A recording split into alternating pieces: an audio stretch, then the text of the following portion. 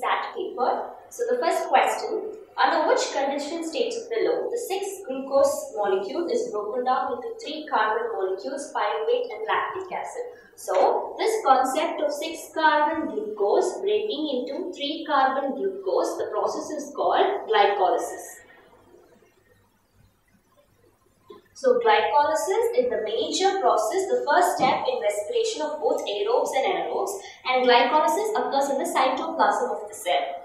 So this glycolysis can take place with and without oxygen. So in the absence of oxygen, it leads to fermentation process, and in the presence of oxygen, glycolysis enters the Krebs cycle, the TCA, followed by the electron transport chain. So in anaerobic condition, you have fermentation process, 2 fermentation. One is alcoholic fermentation, the other one is lactic acid fermentation. So the question here is pyruvate and lactic acid. So in lactic acid fermentation only you have the formation of lactic acid. So the answer would be anaerobic condition in muscle cells. Why lactic acid in muscle cells is when you contract your muscles for a prolonged period, you have the accumulation of lactic acid. So accumulation of lactic acid in muscle cells. So this takes place under anaerobic conditions. So which among the following is the correct sequence regarding the flow of impulse in a neuron? So a neuron is the structural unit of a nerve.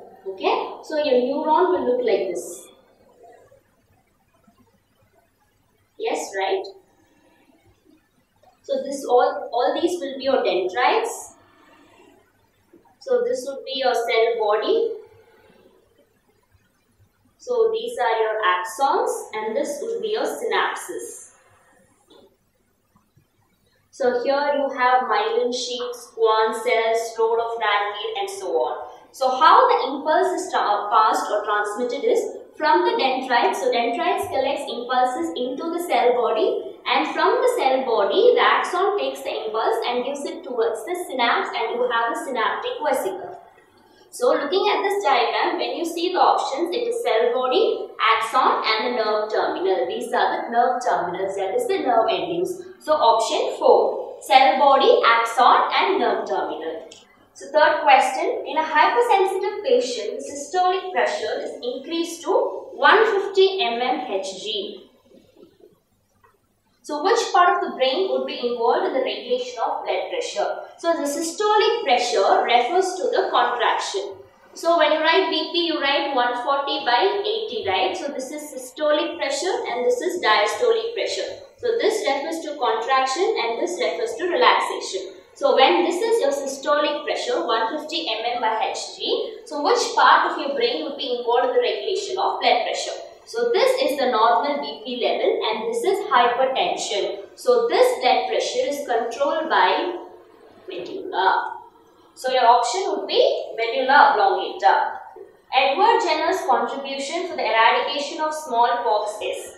So here they talk about the concept of secondary response. So the cowpox infection protects the person from smallpox due to the development of more amount of antibodies. So that is the concept which he gave. So the option would be the last one. His finding that the cowpox infection protects the person from subsequent infection from the smallpox. So the fifth one, 4 important events given below may lead to the origin of life on earth.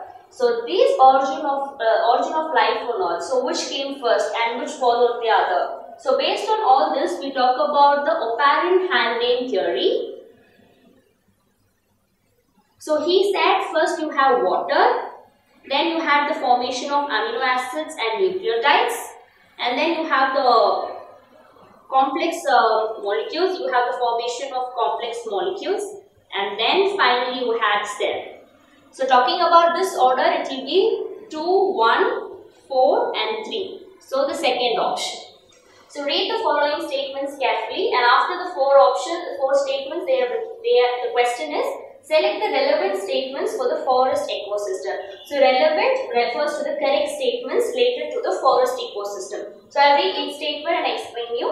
So energy transfer in the biotic world always proceeds from the autotrophs. Yes. So biotic world refers to the living world, and plants, they are primary producers if you would have seen in the food chain. So they are autotrophs. So statement 1 is right. So statement 2, energy flows unidirectional. Yes, in the food chain, the energy flows from producer to consumer and it does not reverse, right? So the second one is also right. Energy availability is maximum at the tertiary level. Now tell me an example of food chain. So we'll start from the plants. So plants are eaten by the cows. Cow, say lion eats the cow. And finally you have scavengers, say eagle. So they are the primary producers, primary consumers, secondary consumers and tertiary consumers. So who will have the highest energy? Primary producers and primary consumers will have more energy compared to tertiary consumers. So statement 3 is wrong. The fourth one, there is loss of energy from one trophic level to the other. Yes. So here if you have 100% energy in the primary producers, the amount of energy that will be transferred to the consumer will be only 90%. So 10% there is a loss. So statement 4 is also right. So 1, 2, 4 is right. So option 1 is the answer. So question 7. In a highly pesticide polluted pond, which of the following aquatic organisms will have the maximum amount of pesticide per gram of the body mass? So when you thought ecosystem, they would have talking about or you would have come across the term biomagnification. So what does this term biomagnification mean? For example, the factories let out the used fertilizers and chemicals. One such example would be the DDT. Yes. So this unwanted waste enter the river waters or the pond waters nearby. So those polluted waters will have DDT along with it and it enters our rivers. So rivers will have fishes. So fishes consume these DDT. And when a human eats a fish or any other bigger fishes eats these smaller fishes, this DDT is just passed on to the next trophic level because the fishes cannot metabolize neither excrete the DDT, but it is passed on from one trophic level to the next. But here, when the concentration of DDT is 0.2 parts per million, when it enters the next trophic level and so on, when a small fish is eaten by a big fish and the big fish is eaten by a man, the concentration would be as high as 0.5 parts per million. So this is called biomagnification. So with reference to this example, the answer would be fishes. So question 8. A farmer made observation in a backwater paddy field of coastal Kerala that the paddy plants wilt during noon onwards every day but appear not till the next morning. What would be the possible reason for wilting? So the reason that they wilt is that the rate of absorption is less than the rate of transpiration in the afternoon. So during the noon time, the rate of absorption is lesser than the rate of transpiration. So that is the reason that the leaves of the plants wilt during the noon and become normal in the morning. So option would be A.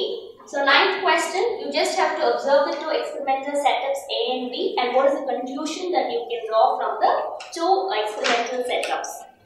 So the conclusion would be, if you see in plant A, the shoots move up. So this is positive phototropism, that is they move towards the place or towards the region where there is light. And in the setup B, you see the roots move towards both are in experimental setup B on the day 5. When it is kind of mature on the 5th day, the shoots move towards the top, that is grow upward, that is positive phototropism, and roots grow towards the downward direction and this is positive geotropism. So these are the observations that you can conclude from the two experimental setups. So your option would be A, the first option. So question 10. Raw banana has bitter taste while ripe banana has sweet taste. It happens because of the conversion of what? So here, raw banana has starch. Okay? When the banana ripes, when your banana is ripened, this starch converts into sugar. So your option would be starch to sugar, that is option 1. So question 11. In the following plant, sexual reproduction involves several events beginning with the bud and ending in a fruit. These events are arranged in 4 different combinations. Select the combination that has the correct sequence of events. Now, the correct sequence of events is first you have Gibbons. So we'll take the example of human baby. So the mother has XX and the father has XY. Okay, during the formation of this is the sex chromosome from the mother, sex chromosome of the father. But during the gamete formation, you have only one of the two. So these are gametes. So if you have X from X only will come from the mother. So if from the father, if you have Y, so the gametes are X and Y. So after fertilization, they fuse to form XY, which is the boy child, right? So the initial step will be the formation of gametes. Yes. And next you will have the fertilization taking place.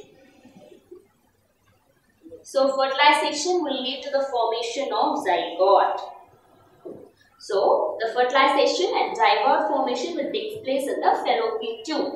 But once the zygote gets implanted after further divisions, when it gets implanted in the endometrium of the uterus, it becomes embryo. So this is your order: gametes, fertilization, zygote and embryo. So option 2. Okay, question 12. In pea plants, rounded yellow features of the seeds are dominant over the wrinkled and green features.